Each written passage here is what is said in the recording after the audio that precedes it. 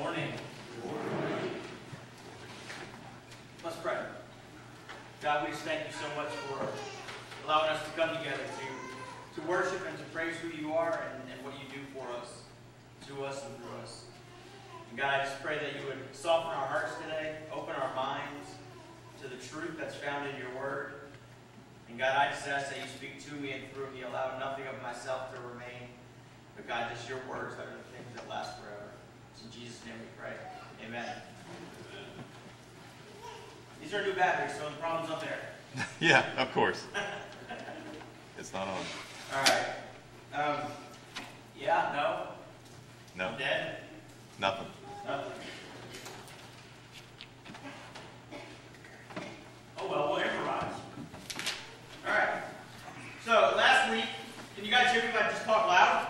All right, that's awesome. Of course. I can do that. Huh? I said, of course. Of course, aren't you privileged? All right. So last week we started a little series called Four Little Things on the book of Proverbs, chapter 30, verse 24 through 28. And Pastor Jeff started the series talking about the ant and how the ant is very diligent in its preparation in life, and how it's good for us to be prepared in those things, to prepare ourselves in the summer when everything is going good in life, so that when the bad things come, we're a little bit better prepared to endure and get through, and to prepare for the harvest, when things just are so abundant that we're able to just take in things and be able to acknowledge God's blessings and to be a part of it. Chapter Proverbs 30, verse 24 through 28 says, "There are four things on the earth that are small but unusually wise. Ants, they are strong, but they store up food all summer. Hyraxes, they aren't powerful, but they make their homes among the rocks. Locusts, they have no king, but they march in formation. Lizards, they are easy to catch, but they are found even in kings' palaces." So today I'm going to talk to you guys a little bit about Hyrax. And if you're anything like me, you kind of have really no idea what a Hyrax is. Right? So I had to do some investigating. I wanted to actually know what I was talking about. So I found some pictures of a Hyrax and their communities. What's really interesting about these creatures is that most of them live in a large community. They live in communities of 50 to 80, and inside those communities there's smaller family units.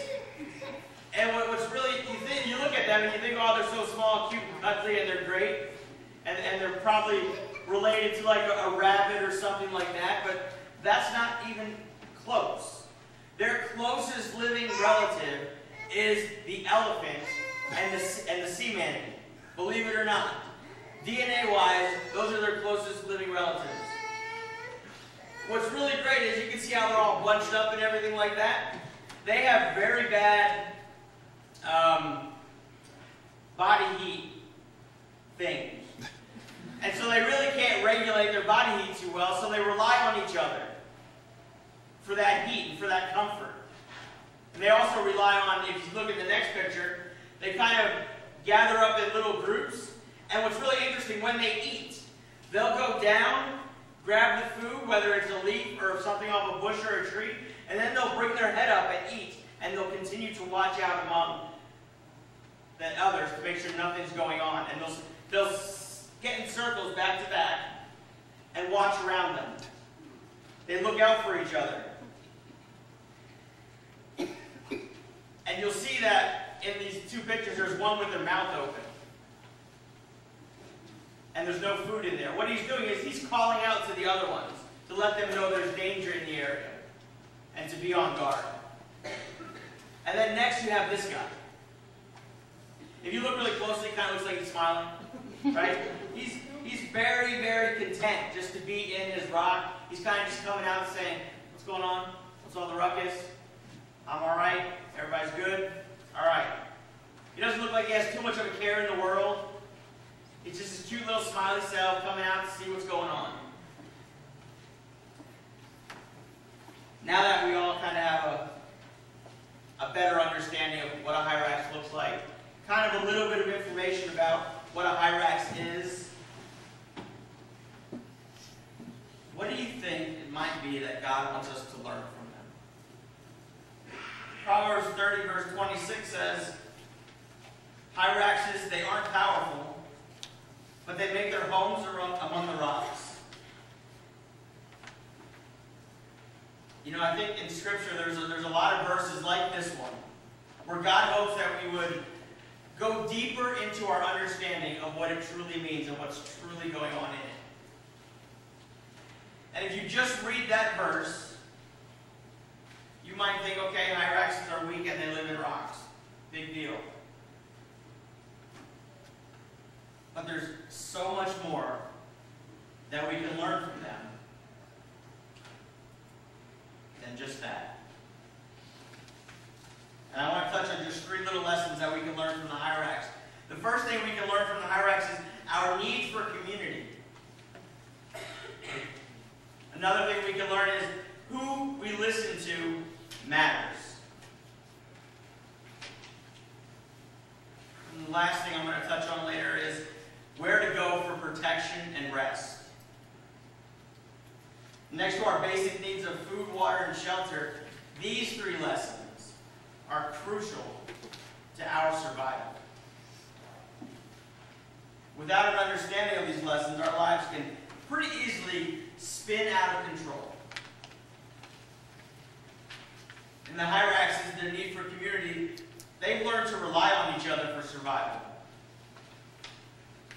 They work together to regulate body heat. They work together when it's time to eat. When it's time to go out, they work together. They realize that they're all in this thing together. We're all in this thing together. So they look out for each other.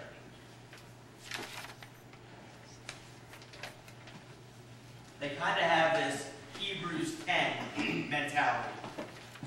In Hebrews 10, verse 24 through 25, it says, "Let us think of ways to motivate one another to acts of love and good works. And let us not neglect our meeting together as some people do, but encourage one another." This verse is talking about being involved in a community. And not just being involved in a community, but the benefits of being involved in that community. So often we try to do life on our own. We don't want to share too much of what's going on because of what other people might think of what we're going through and how we're dealing with it. And a lot of us say, well, I like to be alone. I like to not be bothered. But we all yearn to be in community. There's a show on the History Channel called Alone. And it's been on for 2 seasons now. The 3rd season is actually in taping now. And what they do is they take 10 survivalists of different aspects of talent, and they take them, the first 2 seasons, they took them to Vancouver Island, which is northwest of the United States, off the coast of Washington and Canada area. And it's the most interesting place when it comes to weather, climate, and location, because of the rocks and the forest and the overabundance of bears and wild animals. And they go out there with no crews, no camera crews, no film crews, no sound editors, no nothing. It's just the person. And they give that person a camera, a couple cameras, and some survival gear. And they're asked to stay out there as long as they can. And the one who stays out there the longest gets $500,000. And it's a really interesting show to see how they go through everything. How they figure out where to get food from. How they go about doing that. How they go about developing shelter. And living and feeding themselves. And how much food they actually need to survive. Eating mice and trees and bark and leaves and whatever kind of animal they can catch for protein. Every single one of them, over the last 2 seasons, has said, you know, the hardest part is not finding food. It's not the terrain. It's not figuring out shelter. It's not even the animals that I have to deal with. The hardest part of that whole deal is being alone.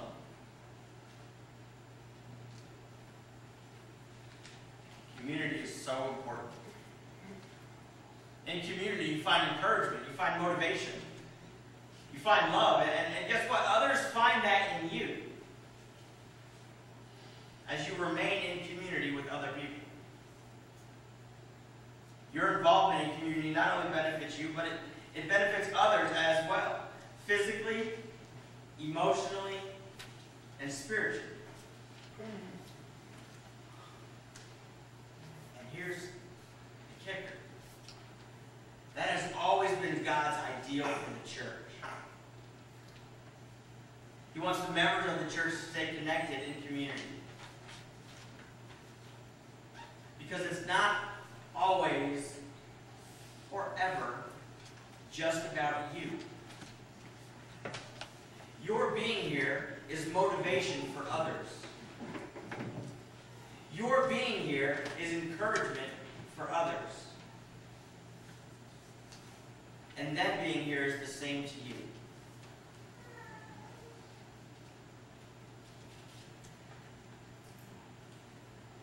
The Hyrax also teaches us the importance of knowing who to listen to. A Hyrax has 21 different vocalizations that they can do. And they do that to communicate with other Hyraxes. And what's really interesting, the other Hyraxes know what each one of those 21 sounds mean.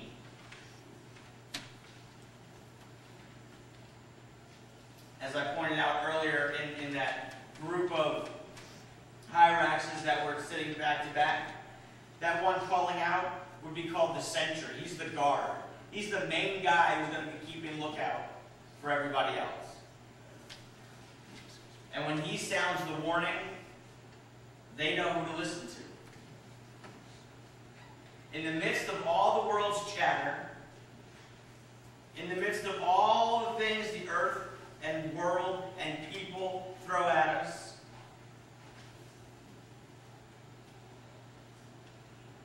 the Hyrax understands that they can't do it on their own.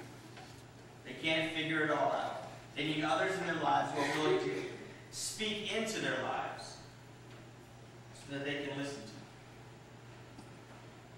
Do you have people in your life that are willing to speak into your life in a positive way, to give you that encouragement and that motivation and that love we talked about a little bit ago? Stephen Covey says, most people do not listen with the intent to understand. They listen with the intent to reply. How true is that? We're in conversation, or we're even, God forbid, in an argument. 9 times out of 10, if not 10 times out of 10, we're thinking about how we're going to reply and not trying to understand why they might be saying that. Understanding the why behind what people say is life-giving and life-saving. I've been in youth ministry for a long time, for approximately 12 years. And I've seen what can happen when students listen to the wrong voices. I've sat up with suicidal students. I've sat up with students who have threatened to bring a weapon to school. I've dealt with bullied students. I've dealt with parents and students who have unexpectedly had to endure a teen pregnancy.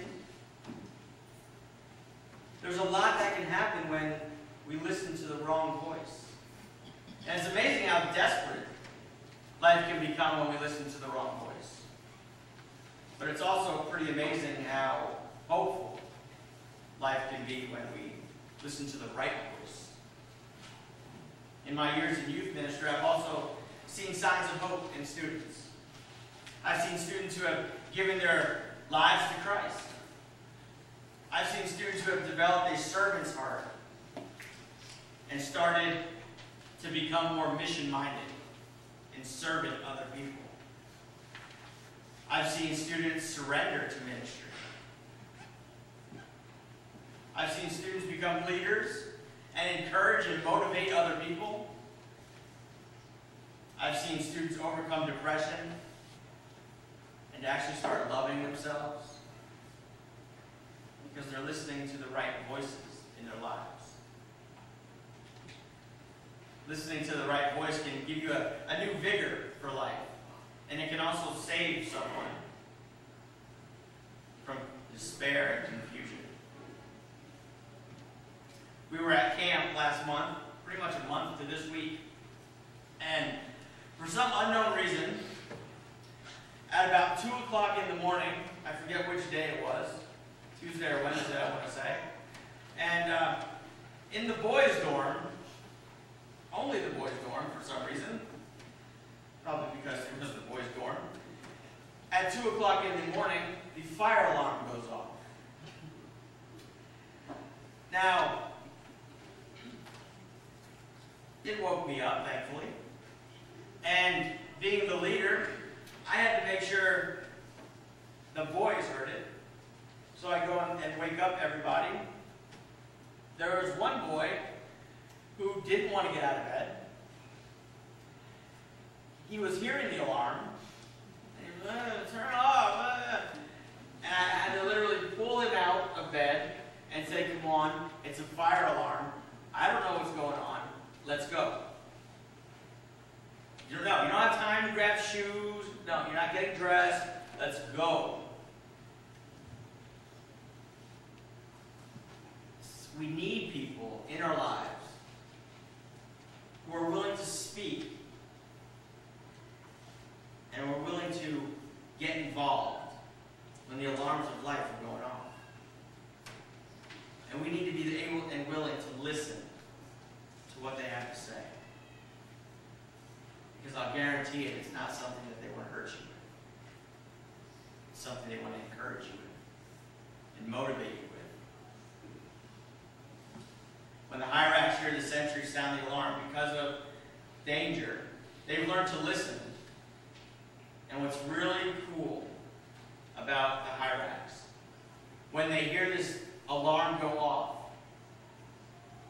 they scatter and they run to the rocks. They run to their homes. They've learned to listen, and they find their protection and their rest in the rocks. Psalm 104 verse 18 says, the rocks form a refuge for the Hyrax. They've learned that the rocks are the safest place for them to be because they've experienced the strength of the rock.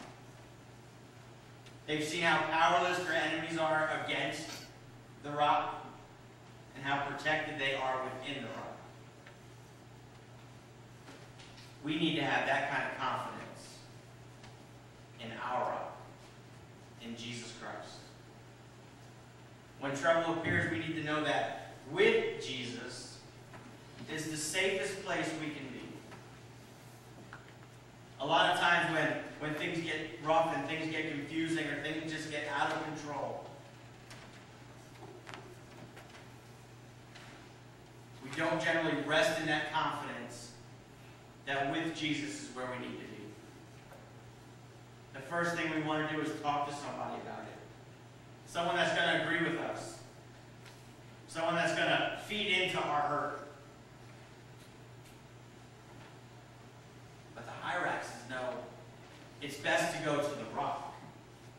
Because that's where you'll be secure. That's where you'll be safe. And that's where you'll find rest. And with that being said, the rocks are so much more than a Hyrax than just a safe place from danger. Proverbs 30:26 says the Hyrax make their homes in the rock. Now home, granted, is a place where we feel safe and a place where we feel protection. Almost like on cue. But it's also where we find encouragement. And it's Cope said, "The home to everyone is to him his castle and fortress, as well for his defense against injury and violence, as for his rest." Our rock, Jesus Christ, our refuge, our protector, doesn't just want to keep us safe. He doesn't just want us to go through an easy life. He wants to give us rest. And he wants to have us grow in community with him so that we can learn to listen to his voice, so that we can learn to understand and hear his voice. The Hyrax believe in the rock's strength and safety so much, they've built their lives on that confidence. And they've made the rocks their dwelling place. They've made the rocks their home. We can find safety in our rock. We can find safety in Jesus when we take up our residence in Jesus. Life is going to continue to be crazy, hectic, but we can have that safety if we truly take and make our home in Christ. King David says in Psalm 62:7, he says, "My victory and honor come from God alone. He is my refuge, a rock where no enemy can reach me." Acts 17:28 says, "For in him we live and move and exist." Knowing that to be true, where else could we truly find ourselves than in the one who created us? Our lives rest in our connection to God. Where else would we go to get what we need in life? Truth be told, we have enemies all around us. The world isn't a safe and friendly place. And that makes life tough. We can't afford to hide. And God doesn't expect us to go through life paranoid of every day either. God created you to live an adventurous life full of meaning. And I believe if we take what we can learn from the Hyrax, our need for community, understanding who we listen to in our lives really matters to our life living. And that we can find safety in the rock because we've taken up our residence in Christ. If we can learn those little bits of wisdom, you will experience a life unimaginable. Because you will be in such close community with God. And that he will be the one you start to listen to as he speaks into your life. And that will all be done because you found safety and residence in who he is and what he's done. Let's pray. God, we just thank you so much for this community that you've given us, this church, these people. And God, I pray that we would, each Sunday morning, we wouldn't come to see if the music is what we like or to see if someone likes our new outfit. But God, that we would come to be motivated and encouraged by each other. And God, that others would find that in us. And God, that we would learn to hear your voice as you speak into our lives. And God, that we would be so much more than just people taking up space. But God, we would be your hands and feet in this world. And God, I pray that we would learn to take up our residence, take up our home in who you are, what you give. Find that, God, that we would be encouraged and loved by you. God, these verses may seem small, we may just glance over them. But God, I pray that we dig down deep and see what you truly have to say to us, so that our hearts can be open and receptive to who you are, and our lives can be eternally changed.